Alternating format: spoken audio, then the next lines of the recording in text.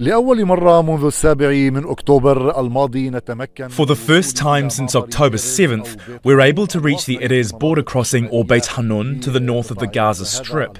This crossing point was the main artery through which Palestinians used to go in or out. It was also used by Palestinians coming to the Strip from the occupied West Bank. It's now closed with very heavy Israeli military presence.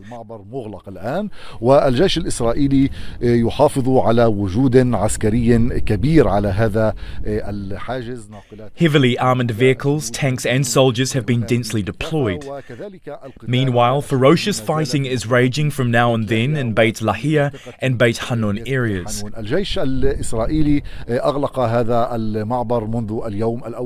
The crossing has been closed by the Israeli army since the first day of their war on Gaza, as Al-Qassam fighters had seized control of the Israeli liaison command in this area. The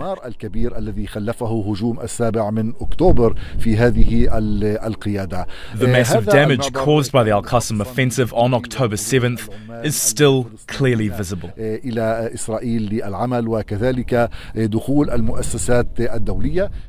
crossing was used for the exit and entry of Palestinians working inside Israel. It was also used by the staff of various international organizations.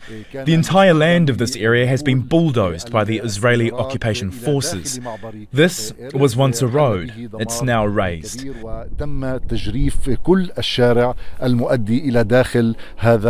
All access roads to and from this main and important crossing point have been flattened, with clearly visible heavy Israeli military presence in the area. إلياس كرام الجزيرة من معبر إيرز-بيت حنون شمال قطاع غزة. Make sure to subscribe to our channel to get the latest news from Al Jazeera.